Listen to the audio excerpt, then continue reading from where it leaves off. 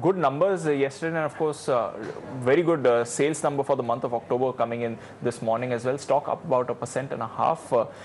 Bharat Madan, Group CFO at Escorts, is with us. Mr. Madan, first let's talk about the earnings. Good numbers coming in for you. Top line growth of 15%, profit up 32%, margins slight contraction or rather just about stable. Talk to us about the highlights from your end. Yeah, I think the numbers were on the expected line. So we had actually indicated earlier that Q2 will be slightly slow quarter in view of the base impact of the GST transition for a year before, and also the delayed in the festive season, which now I think most of it is shifting to Q3. So I think the numbers overall top line was in line with that, though I think we had got very good numbers coming in from the construction and daily side, which was a little bit of positive surprise for us too, and which is what I think we're not expecting that sort of number, especially in the off-season months of the monsoon when the construction demand typically is low. But overall, I think both sectors delivered 40% plus growth in the first 6 months of the year, and the momentum continues, which is, I think, a positive sign for us. What do the inventory levels look like at currently? How are the channels right now?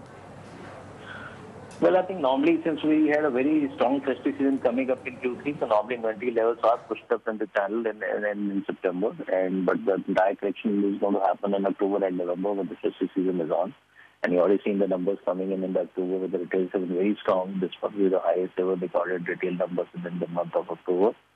So which is a very positive sign. I think by the end of November, I think most inventory levels will be back to the normal levels with the 3 to 4 weeks on average.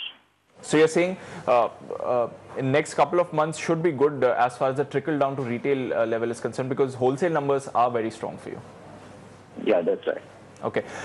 Give us a sense of the input cost price pressure, because we've seen that for some of your other peers as far as Q2 earnings goes. How are you managing the cost pressures over there? So we had taken the cost increase on the tractor business side, I think in Q2 too, and we've taken some increase in Q1. So overall, so far, whatever inflation has been there on the commodity side, we've been able to pass it on the tractor business. Though we're facing a bit of challenge on the construction and railway side, the railway typically they are the fixed price contracts, so whatever order book we have to deliver on that. So, be able to take any price changes there. And construction too, though we've taken some price increases in the last 2 quarters, but still, the entire absorption hasn't happened in the market, so we're still taking some hit on the P&G, which is why the margin seen in the Q2 in construction business has been slightly under pressure and more or less flat compared to last year. It's part of the better operating leverage, which should have been actually there. So we are looking at taking another price increase going forward, I think, on the construction side too. So hopefully things should look better, I think, in the next 6 months, which is again a very strong season for the construction period.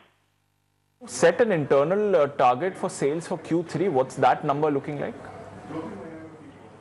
So we had predicted very strong growth in Q3 and then maybe very marginal or muted growth in Q4. So overall, we are still maintaining the guidance for industry at 12 to 15%. But like I said, I think Diwali season is very crucial for this entire number to really get confirmed. So we'll rather wait for November. Until that time, we are holding on to our guidance. And then by end of November, we'll have more clarity to the overall how the numbers for the industry are going to look like. Understood. Also, give us some color on your railway order book. How is that looking like currently, and what can we expect in terms of growth over there as well? So railway, like I said, in the first 6 months, we again more than 40% growth in railway business, and with a very good margin expansion coming on the back of operating leverage there. And we have a very strong order book of 400 crores plus as of end of September, which will get executed in the next 12 to 13 months.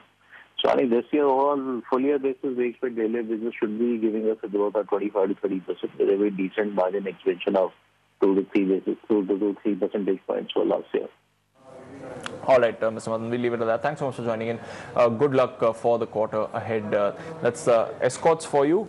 Good set of numbers coming in, and sales have been strong. They're on track to meet their sales guidance for the rest of the quarter. 12 to 15% growth is what they are expecting. A little mixed, a little soft because of some delays in festive demand, but that should negate in this quarter is what the management is telling us. 1.5% up in trade. Last couple of days, this stock has been on a strong up move. Looking at the market action though, at this point in time, turned soft, given up 10,400 now at about 10,000.